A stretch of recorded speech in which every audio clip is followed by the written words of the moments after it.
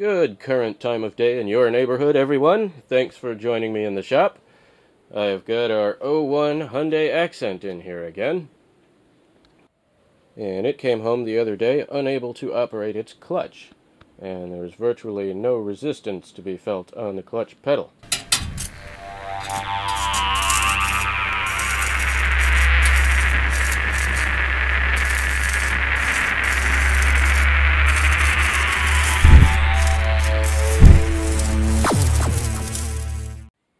Yeah, this is a hydraulically operated clutch, so the feel of the pedal can tell you kind of what's going on. And if you watched my clutch replacement video on this car, then you will know that not only did I recently replace the clutch, but also the slave cylinder down here.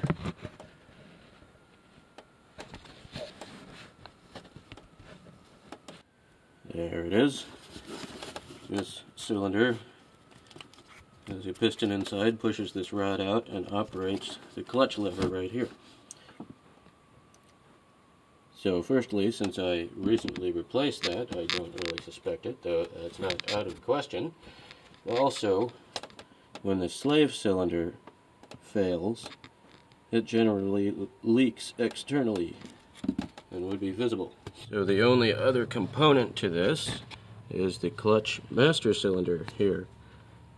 It is generally next to the brake master cylinder, and it's the same sort of thing, only smaller, and with only a single line going down to that clutch slave cylinder. So, of course, the first thing to check would be the fluid, which is brake fluid, and this looks awfully filthy, like indicating deterioration of the seals inside this master cylinder. And for another indication of what's going on, we'll go operate the clutch pedal slowly at first, with very little resistance, and you're probably seeing very little movement of the slave cylinder there. But if I pump this in rapidly, it starts working a little better.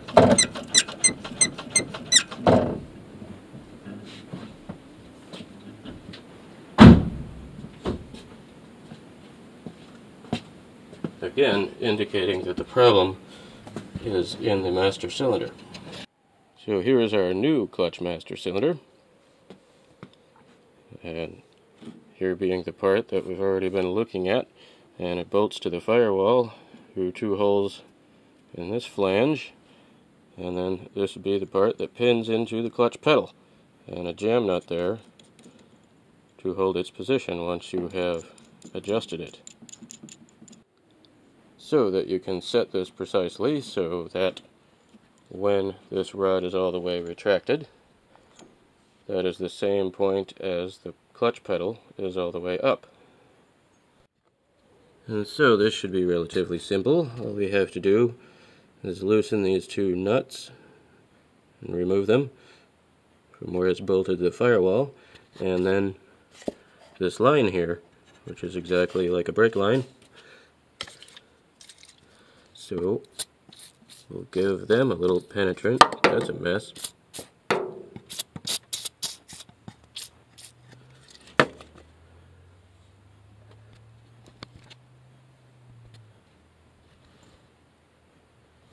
And wait a few minutes and begin disassembly. And also in the case of this master cylinder, the reservoir can be rotated, and this one is offset, where the replacement arrives straight. We can just loosen this clamp and rotate it to the same position as this one. Before all that, we want to get the fluid out of this thing, so we need to open the bleeder valve on the slave cylinder down here. And we'll need to use that to bleed the air out when we put the new one on and add new fluid.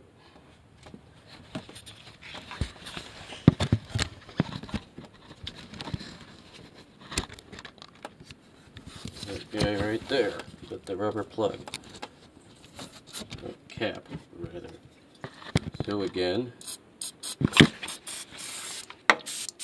get low, and using the box end of a wrench for the best grip, we'll just crack that open, which isn't too hard since I just replaced this, what was it, 9 months ago? And so I have attached the hose of my handy dandy magnetic mounted brake bleeding bottle. Now we can open that and go pump the fluid out. And it's already on its way via gravity.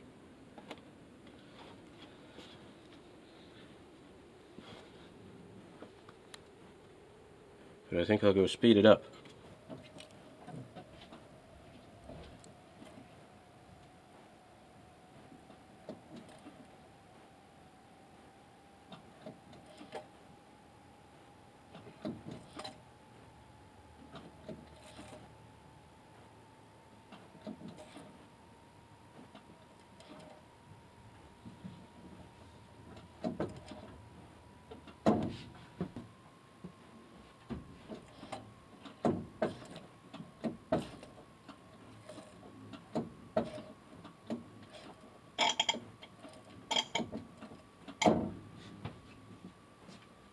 And with that done, I've crawled under the dash to disconnect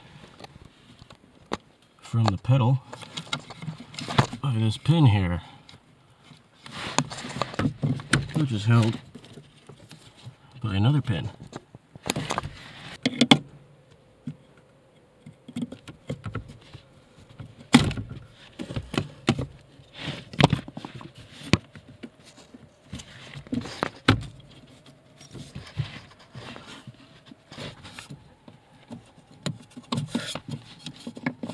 There we go. Freedom. Now, so far the components of this car have been quite nicely arranged. But look what they've done to me here. Unless I have some crazy offset line wrench, I'm going to have to do something else. So while I would normally take the hydraulic line off first, leaving it securely bolted to the firewall for stability, I think I'm going to have to do it the other way around here and stretch it up just enough to get the line wrench on there. So we'll remove these nuts. And I'm having to use a different approach on the lower nut there.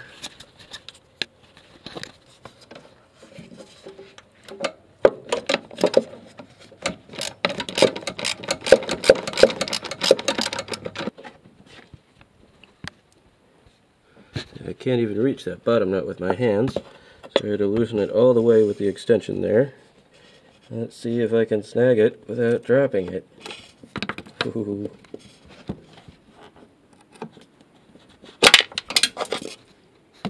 Well, at least it went all the way down. Now with that free to move a little bit, I'll try to get it up here just enough to get the wrench on that line. I don't want to bend this very much. Oop. Pull it out there, rotate counterclockwise, Steely D, stay, oh. Alright, if I hold it like that.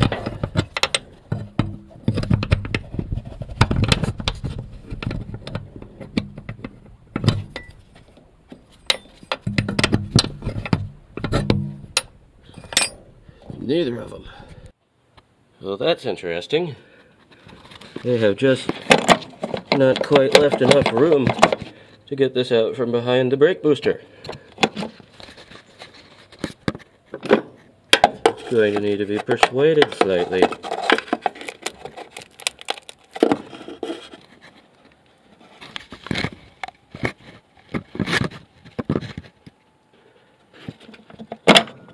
There we go. And now,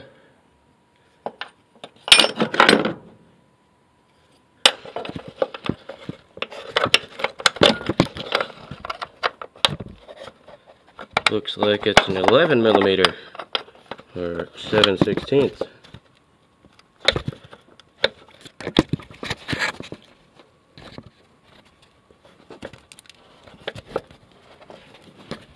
Come on!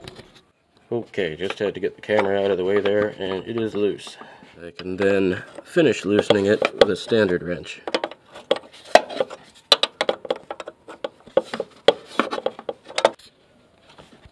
There's that.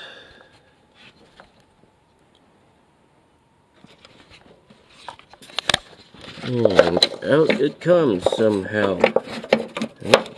Oh, that's not too bad. Alright. And it looks just like the one I bought. Now I just need to loosen this clamp on the new one. Enough so that I can rotate this reservoir. Rotate this reservoir! What's the deal? You want more loosening? Rotate this reservoir! There we go. To the same angle as the old one. A little bit more.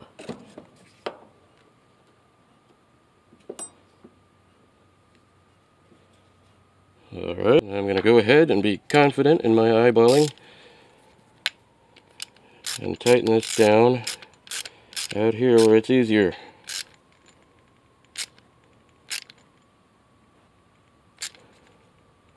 Notice I'm using the small ratchet and not really using the handle for correct torque, for that sort of thing. And now, fishy fish through the hole. You have to pry the brake booster again. Oh, how totally ridiculous. Weasel that on by there.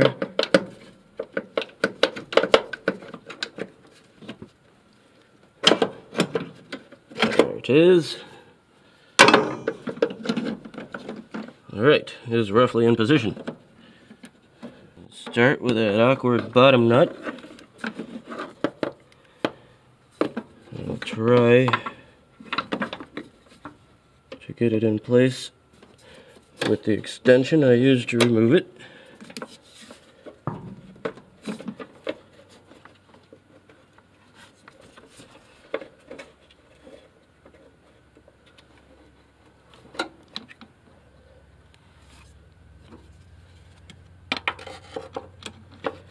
Stay in there.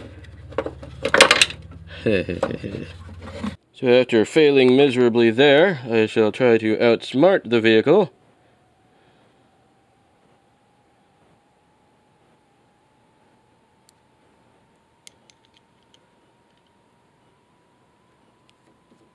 With something mildly sticky.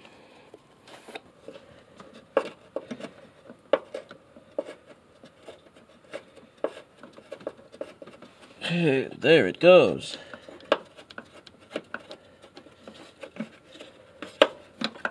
And then topsy.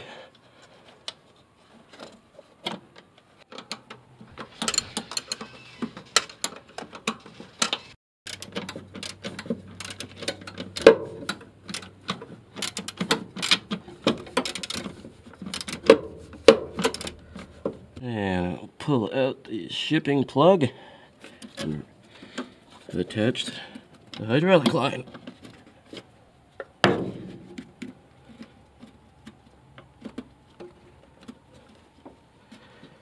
And you just kind of wiggle it around until it will thread by hand.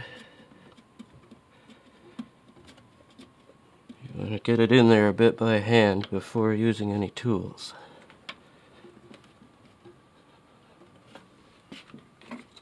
That looks like a good start. And in this case, it's okay that I bolted it to the firewall before tightening the nut, because an open end wrench is good enough here. you're installing the line on the new one. It doesn't need to be ridiculously tight. I'll put the rubber plug in the old one here and save it, at least for a while. Sometimes you can get rebuild kits for these things for a few bucks. And now, arming myself with a 12mm wrench, I can go back under the dash and hook up the linkage and adjust. Alright, now line up the hole in this with the hole in that, the clutch pedal. You can see it needs to be extended here, but the rod will pivot down, clear of the pedal. It looks like it's going to have to loosen almost all the way out here. Let's check that out.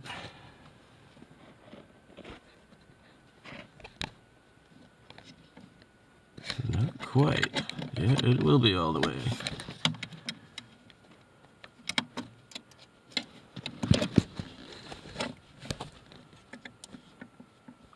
Okay, there we are.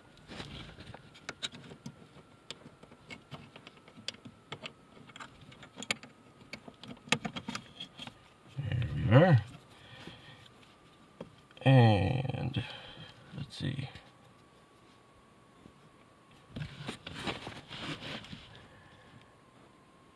Just had this plastic washer on here. Right like that. Now,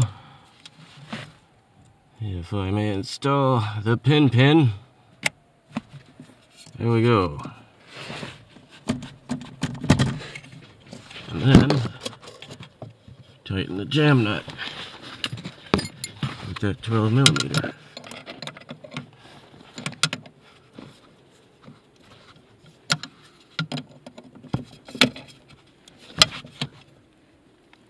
And now fill up the reservoir with some .3 brake fluid.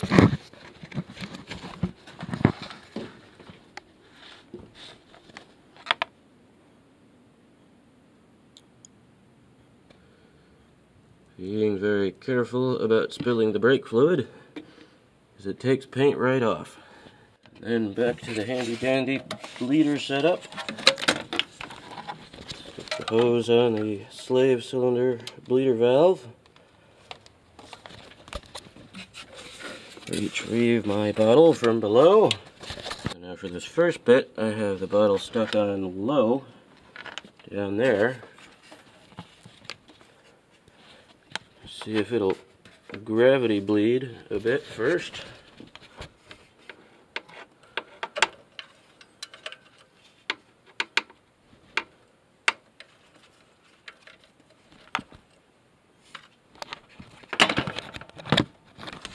Here comes fluid.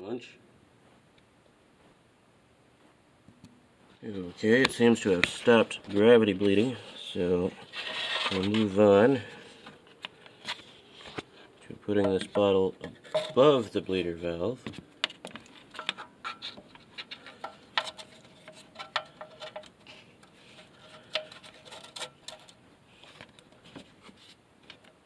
So when I go operate the pedal, it will push fluid out the bleeder valve along with the air that is in there. And if you wait a few seconds, holding the pedal down to the floor, you wait a few seconds, the bubbles will rise, and you'll have nothing but a solid column of fluid left here, because it's going to draw back into the bleeder valve somewhat when you release the pedal. It takes it mostly from the reservoir, but it draws back a little bit here. So you wait a few seconds with the pedal down for the bubbles to rise out of the way. So you only draw solid fluid back. And of course, making sure not to run your reservoir dry in the process, or overflow your bottle.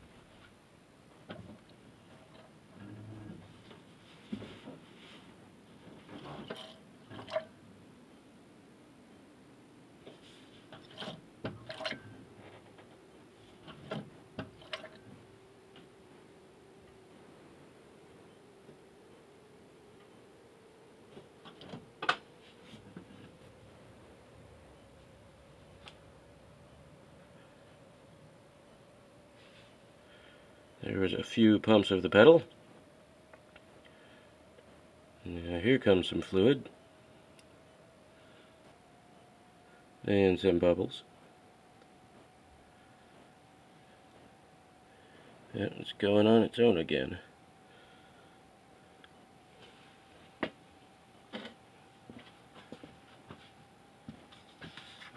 Add a bit to the reservoir.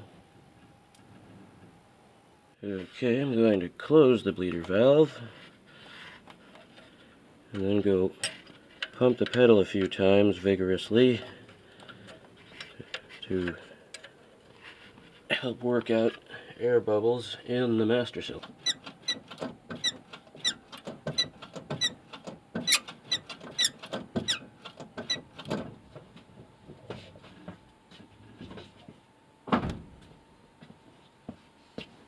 Pedal's starting to feel about right. Now I'll open the bleeder again.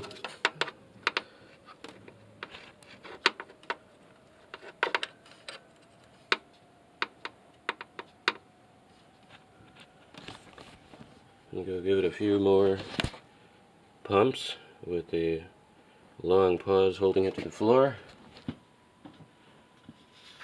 After topping off the reservoir again.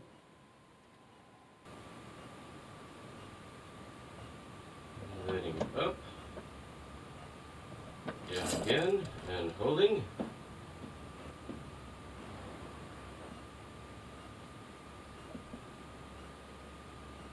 And up, down again, hold,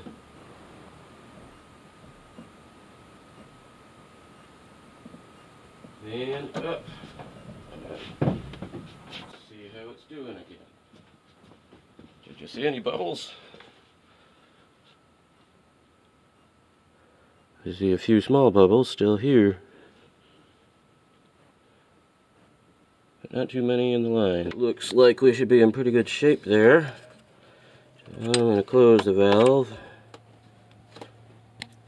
Go start it up and give it a little test. Let's see here.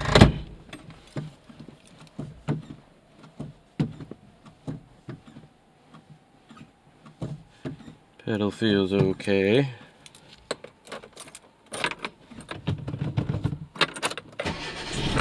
That's still engaging as soon as I lift up on the pedal at all.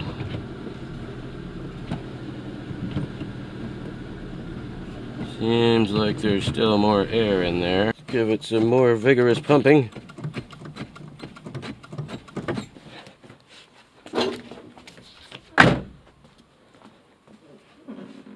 See if there are any bubbles rising into the reservoir.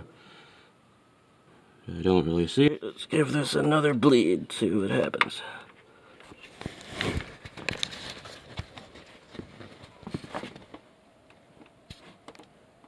Only very small bubbles so far. Alright, I gave it a few more rounds of the depress and hold cycle, and it feels much better now. Quite firm. And you can really hear it squeaking up front. Let's see how the engagement is.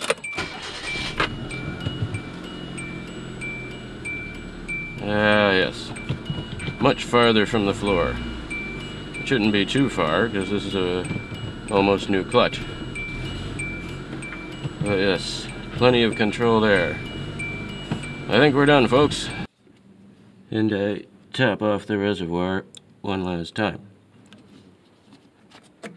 And remember to put the cap on. And a little rubber cap on the bleeder valve. And so I'd like to thank everyone once again for spending their time with me. I hope that was helpful to someone. And I have another video involving this car that should be coming up soon, that I actually did the job a few months ago now, where a front wheel bearing went bad, and I just haven't gotten around to editing it yet. So don't forget to indicate whether you liked or disliked this video by clicking the appropriate button, and if you like to be a rounded individual, go check out my channel page where there's all sorts of different stuff going on, and if you like what you see, click that subscribe button. Thanks for watching.